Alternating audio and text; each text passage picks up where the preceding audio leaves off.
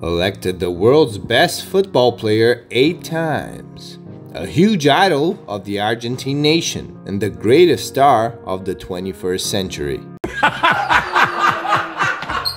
In today's episode of The Hero's Journey, we're delving deeper into the beginning of the little long-haired boy story, also known as Lionel Messi. Born to Jorge Messi and Celia Cucitini in Rosario, Argentina on June 24, 1987, Messi showed a strong attachment to the ball from a young age, often refusing to go shopping with his family if he couldn't bring a ball along. His first steps were taken in the youth categories of Abanderado Grandoli, a small local club where other family members had played before. The training field was just 15 minutes from the Messi household. During an unexpected visit to watch the older players, Messi, at just 4 years old, was invited by an elderly coach to fill in for a team in a match. That unexpected opportunity was all he needed to never stop playing football again. Later, his father, Jorge, would become his coach in the youth category of Grandoli. Lionel's talent was so pronounced that he stood out even among boys up to 7 years old, despite being 3 years younger than his teammates. However, the young boy wouldn't stay with the local team for long. His parents pulled him from the club after the directors refused to let them attend a game because they couldn't afford the tickets. At 7, Messi joined the youth divisions of his beloved club, Newell's Old Boys. With better structure and resources, he rapidly improved technically over the years, despite being shorter and slighter than his peers. Yet this wasn't a major issue for Lionel, who at the time could use his speed and ball handling skills to outmaneuver opponents who were 18 while he was only 11. It was during this period that Messi first encountered one of the biggest obstacles in his career. Medical exams revealed a hormonal problem that delayed his bone development and growth. For a year and a half, the $900 monthly treatment, which consisted of injections in each leg every night, was funded by the foundation where his father worked, until they were informed that the foundation could no longer cover the expenses. When Newell's also refused to continue paying for the treatment, Messi's father offered his son to River Plate, one of Argentina's biggest clubs. The capital club's interest caused Newell's to reconsider, but offering only a monthly help of 200 pesos. His father decided to try his luck abroad, also as a good alternative to shield the family from the economic crisis happening in Argentina. Fortunately, or by fate, a cousin of Jorge Messi's mother lived in Lerida, Catalonia, and welcomed the Messis. After participating in some regional tournaments, Lionel caught the attention of a Barcelona scout, who recommended him for a trial at the club. At 13 and standing only on 1.40 meters tall, he again performed well against boys 2 years older. That's how he soon gained the support of Josep Maria Minguella, the same man who had brought Diego Maradona to Barcelona. However, the club's president at the time, Joan Gaspart, and the sports director, Carles Rehac, were hesitant to sign the young talent, given the need to finance not only the treatment, but also the entire family's definitive move to another country. The high investment involved some risks that the Catalan club was not sure were worth taking, despite Messi's promising talent. Barcelona was only convinced after Rehac saw Messi, who was playing in the infantile B team, excel in the A team against a group of much older players. Seeing for himself the player's exceptional skill with dribbles and goals, Barcelona not only paid for the treatment and the family's move, but also made a point of hiring his father as a scout for the club, to look for other promising players around the world. The sports director, Rehac, gave a curious statement about the day he watched Messi play for the first time, and immediately decided for Barcelona to invest in Messi, even though he was still an unknown teenager. This was a crucial turning point, not just ensuring Messi received the necessary health treatment, but also setting him on the path to making his mark in Barcelona's youth academy, La Masia, renowned worldwide.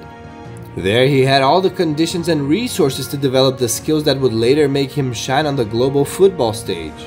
Still, the start of his career was challenging. Even with the club's support, it was determined that he urgently needed a more intensive and expensive treatment to ensure healthy physical development without leaving any lasting issues. Amid all this, his former club Newell's Old Boys, upset at having lost such a precious gem, refused to send the necessary documentation for Barcelona to formalize Messi's contract. This bureaucratic dispute required FIFA's intervention in favor of the 13-year-old boy's stay at the Catalan club, as a youngster of his age needed to be by his father's side, officially an employee of Barcelona. Thanks to the more sophisticated treatment, Messi experienced a significant growth spurt, consistently mentioned as an increase of about 30 centimeters in 30 months. This rapid growth period was crucial not only for Messi's general health, but also for his football career, allowing him to physically develop in a way that complemented his exceptional technical talent. The club's commitment to funding the treatment was an unprecedented decision at the time, changing the relationship between clubs and their young prospects. This act showed how much Barcelona believed in Messi's potential to become a great player in the medium to long term. This phase of Lionel's life is often seen as a story of overcoming and the positive impact that proper support can have on achieving a determined person's dreams. And this opportunity given by Barcelona was well utilized by the Argentine star. In the 2002-2003 youth season, Leo scored 37 times in 30 matches and began to be known by the players of the main team. Even before making his professional debut, he was disputed by the junior national teams of Argentina and Spain, which fought for his naturalization. And finally, on October 16, 2004, a date that will forever be remembered as an inspiring moment in the history of Barcelona and world football, that day Lionel Messi, a big-haired and relatively questioned teenager at the time, made his professional debut for the club in a La Liga match against Espanyol at the age of 17. It's worth noting that in the years before Messi's debut, Barca had won 16 league titles, 1 Champions League, and no Club World Cups. In the years that followed, Barca won 10 more league titles, 4 Champions League, and 3 World Championships. Messi, during the 21 years he played for Barcelona, became the club's all-time top scorer, with 672 goals in 778 matches. He was the player who scored the most goals in a single season, 91 goals in 2012. Messi was the player who won the most titles with the Catalan club, 34 in total, including 4 Champions Leagues. After an iconic career at Barcelona, where Lionel Messi established himself as one of the greatest football players of all time, he made a significant change by signing PSG in August 2021. At PSG, Messi continued to demonstrate his exceptional abilities, contributing to the team with goals and assists, although facing adaptation problems to the new environment and Ligue 1. During his stay in Paris, he helped the club win the Ligue 1 title in the 2001-2022 season, among other domestic trophies. However, the expectation of winning the UEFA Champions League with PSG was not fulfilled during his time at the club.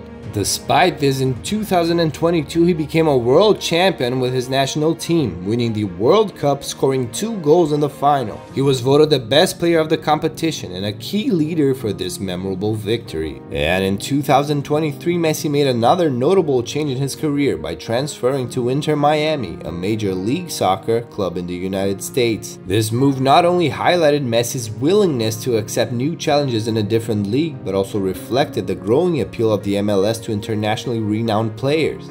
His arrival at Inter Miami was met with great enthusiasm, both by the club's fan base and by the league as a whole. Despite the attention he carries for being the greatest football player of the current era, Messi seems to be an extremely quiet, reserved, and sometimes shy and very humble person. Unlike most players in his circle of friends and his level of fame, he has always kept his distance from nights out and flashy nightclubs. Lionel Messi is truly a great hero of our times. He has shown through his example that despite external challenges and limitations, when we have a strong willpower, we will always find a way to move forward. And what about you? Were you aware of this difficult journey he had to overcome from his youth? If you like this content, please leave a like to reach more people. And if you want to continue following the story of real-life heroes, subscribe to our channel to support our work and receive the next episodes of the hero's journey. That's it for now. I'll see you next time.